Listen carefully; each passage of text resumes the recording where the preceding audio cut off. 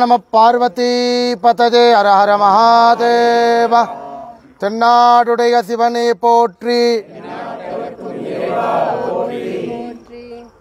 எல்லா உலகமும் ஆனாய் நீயே, ஏகம்பம் மேவி இருந்தாய் நீயே, நல்லாரை நன்மை அறிவாய் நீயே, ஞானச்சுடர் விளக்காய் நின்றாய் நீயே, பொல்லா வினைகள் அறுப்பாய் நீயே, புகழ் சேவடி என்மேல் வைத்தாய் நீயே, செல்வாய செல்வம் தருவாய் நீயே, ஐயாறு அகலாத செம்பொரு சோதி நீயே. அற்புதமாக தனுர் மாசத்தினுடைய 18வது நாள், மார்கழி மாசத்திலேயே காலையில் உதய காலத்தில் சிவ தரிசனம் பண்ணுறது ரொம்ப சிரேஷ்டமாக இருக்குது. அதில்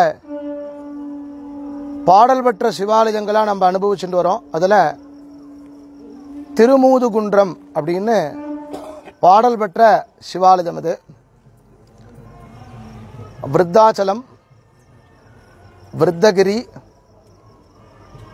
அமிர்தகிரி, அமிர்த கூபம், நாககிரி, விபசி க்ஷேத்திரம், சிவகுக க்ஷேத்திரம், காசி என்றெல்லாம் இந்த க்ஷேத்திரத்துக்கு பேர். விருத்தாச்சலம் அப்படிங்கிற பேர் வடமொழி பேர் தான், தமிழில் தான் திருமூதுகுன்றம்னு பேர். விருத்தம்னால் பழமை, அச்சலம்னால் மலை. திருவண்ணாமலைக்கும் மிந்தி இருக்கக்கூடிய மலையாம் இது. கலியுகத்தில் இந்த மலை பூமியில் அழிந்துடுது. மேலே இந்த ஸ்தலம் மட்டுமே மிச்சப்பட்டு இருக்கு. பிரளய காலத்தில் ஏற்பட்ட காரணத்தினால இதுக்கு பிரளய சித்து அப்படின்னு பேர். 2 அம்பாள் இந்த க்ஷேத்திரத்தில் உண்டு. இங்கே மூர்த்தி 5 மூர்த்தி, எல்லாம் 5 வரும். இங்கே ஓடக்கூடிய மணிமுக்தா நதி ரொம்ப விசேஷம். இந்த மணிமுக்தா நதி வழியாக தான் வந்தோம். கோவிலுக்கு எதிர்த்தா மாதிரி ஓடுறது மணிமுக்தா நதி. கங்கைக்கு சமானம் மணிமுக்தா நதி. விருத்தாச்சலத்தில் யாராவது இறந்து போனால் அவளுடைய அஸ்தியை எடுத்துன்னு போய் காசியில் கரைக்கிற சம்பிரதாயம் கிடையாது. இந்த ஊரில் அஸ்தியை கரைச்சாக்க அது கல்லாக மாறிவிடுறது. ஒரு ஊரில் புஷ்பமாக மாறுறது, அஸ்தி கரையிறது.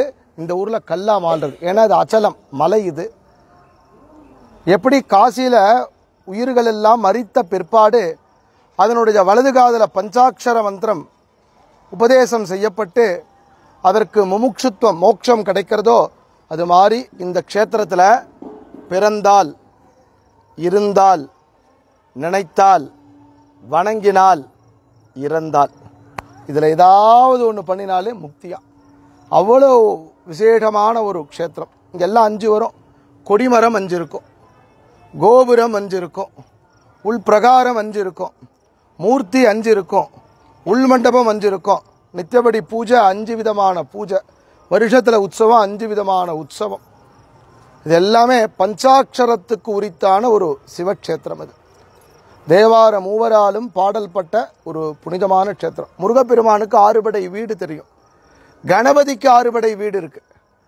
கணபதிக்கு 6 படை வீடுல விருத்தாச்சலம் 1, அதுக்கப்புறம் 5 எடுத்துட்டோம்னாக்க திருக்கடையூர் 1, பிள்ளையார்பட்டி 1, காசி 1, திருவண்ணாமலை 1, இப்படிலாம் மதுரை 1, இதெல்லாம் 6 படை க்ஷேத்திரத்தில் இங்கே கணபதி. இங்கே உள்ள பிள்ளையார் மட்டுமே 5 பிள்ளையார் இருக்கார். ஆழத்து பிள்ளையார்னு ஒரு கணபதி இருக்கார். இந்த ஆழத்து பிள்ளையாருடைய இது என்னன்னா, படி இறங்கி கீழே போகணும். 18 படி இருக்கும். சபரிமலை ஐயப்பனுக்கு 18 படி மேலே ஏறி போகிறோம். இந்த கணபதியை தரிசனம் பண்ண 18 படி கீழே இறங்கி போகிறோம். ஆழத்து பிள்ளையார் சுந்தரமூர்த்தி சுவாமிகளுக்கு அவர் பிரத்யக்ஷம். உலகமெல்லாம் ஒடுங்கிய போது அந்த உலகத்தை தன்னுடைய பாதாளத்தில் வைத்துக்கொண்டு அதல லோகத்திலிருந்து காட்சி தராராம். கீழே இருக்கக்கூடிய லோகத்தில் அதல, சுதல, விதல, பாதாள, ரஜாதல, மகாதலத்தில் அதல லோகம் வரைக்கும் நீங்கள் போய் பிள்ளையாரை பார்த்துட்டு வரலாமா. அப்பேற்பட்ட ஒரு விசேஷம். மூலவர் திருமூதுகுன்றம்ங்கிற தமிழில் பழமலைநாதர். விருத்தம்னால் பழசு என்னன்னோ பழமலைநாதர். விருத்தகிரீஸ்வரர். 2 அம்பாள். ஒரு அம்பாள் பாலாம்பிகை, இன்னொரு அம்பாள் விருத்தாம்பிகை. 2 அம்பாள். முதல் பிரகாரத்தில் சின்ன சின்ன சன்னதி, ரொம்ப விசேஷம். புராதனமான க்ஷேத்திரம். பிரளய காலத்தில் உண்டாக்கி தரப்பட்டது. விபசித்துங்கிற முனிவருக்கு பிரத்யக்ஷம். அவரால் தான் இங்கே திருப்பணி பண்ணப்பட்டது. அவர் இங்கே உட்காந்துட்டு இங்கே திருப்பணி பண்ணுறத என்ன பண்ணுறாருன்னா, ஒரு முனிவரால் என்னத்தை பண்ண முடியும்? அவர் கையில் ஜலம் வச்சுட்டு இருப்பார், அனுஷ்டான பாத்திரம் இருக்கும், தர்பம் இருக்கும், சமித்து இருக்கும், வேணா புஷ்பம் தருவார், இல்லை ஆசீர்வாதம் பண்ணுவார். இங்கே வன்னி மரம் இருக்குது. இந்த வன்னி மரம் 1700 வருஷம் பழமையான வருஷம். இவா ஒரு கணக்கு சொல்கிறான். அவர் உட்காந்து நீங்கள் தபஸ் பண்ணுறத இன்றைக்கி வேலை பார்த்துட்டு வரா பாருங்க, அந்த மரத்துலேருந்து இலையை உருவி கையில் கொடுப்பேன். வாசலை தாண்டறத இவா இன்னைக்கு என்ன வேலை பார்த்துருக்காலோ அந்த அளவுக்கு அது தங்கமாக மாறும். ஒழுங்காக வேலை பார்த்தானா ஒழுங்காக இருக்கும், சாதாரணமாக வேலை பார்த்தாக்க ஒன்றுமே இருக்காது பாருங்க, இலையாகவே இருக்கும். அதனால் அந்த இதை வச்சே இந்த கோயிலை வெறும் வன்னி மரத்தினுடைய இலையை வச்சே இந்த கோயிலுடைய திருப்பணியை பண்ணியிருக்கார்.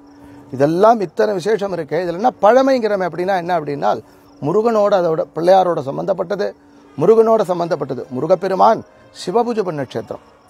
முருகப்பெருமான் சூரனை சம்ஹாரம் பண்ணுறதுக்கு முன்னாடி சிவபூஜை பண்ணுற, சூரனை சம்ஹாரம் பண்ணிட்டு வந்து சிவபூஜை பண்ணுற முருகப்பெருமான் தினந்தோறும் நான் வந்து பூஜை பண்ணுவேங்கிற. அதுக்கு காரணம் என்ன அப்படின்னா ஆலயங்களினுடைய வழிபாடு நம்ம தமிழகத்தில் 28 ஆகமத்தை வைத்து 28 ஆகமத்தையும் சிவலிங்கமாக இங்கே வச்சுருக்க.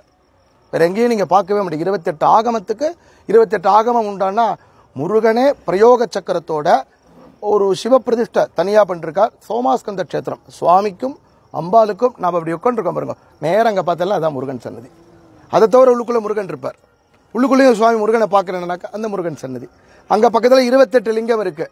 காமிகம் யோகஜம் சிந்தியம் காரணம் துஜிதம் ததா தீப்சம் சூக்ஷ்மம் சகசிரம் ச அம்சுமான் சுப்ரபேதகம் விஜயம் சைவ நிஸ்வாசம் சுவாஜம் புவமதா நலம் வீரஞ்ச ரௌரவம் சைவ மகுடம் விமலம் ததான்னு அதில் 28 சிவலிங்க பிரதிஷ்டை, 28 ஆகமத்தை பிரதிஷ்டை பண்ணப்பட்ட வசத்தியான ஒரு க்ஷேத்திரம். வேதம் சுவாமியை பூஜை பண்ணித்தான். வேதம் சுவாமியை பூஜை பண்ண திருப்பி நம்ம கேட்போமோ எப்படி பூஜை பண்ணதுன்னு கேட்போம் இல்லையா. அர்த்த மண்டபத்தில் 4 தூண் இருக்குது. 4 தூண் வேதத்துக்கு சமானம். ஆகமம் சுவாமியை பூஜையே பண்ணிட்டு இருக்கு. ஆகமம் சிவலிங்கத்தில் இருக்குது. இப்பேற்பட்ட வசத்தியான க்ஷேத்திரம் தனுர்மாசத்தில் பிராத காலத்தில் நமக்கெல்லாம் கிடைக்கிறது. ஒரு 15லேருந்து 20 நிமிஷம் அந்த கோயிலுக்குரிய நேரமாக நீங்கள் எடுத்துட்டேன்னா நல்லா இருக்கும் அப்படின்னு நினைக்கிறேன். எடுத்தா அதனால் ஒரு 15லேருந்து 20 நிமிஷத்துக்குள்ள நீங்கள் தரிசனம் பண்ணிட்டு வருவேங்கிற ஒரு அபார நம்பிக்கை உங்கள்கிட்ட உண்டு. ஹர நம பார்வதி பதஜே.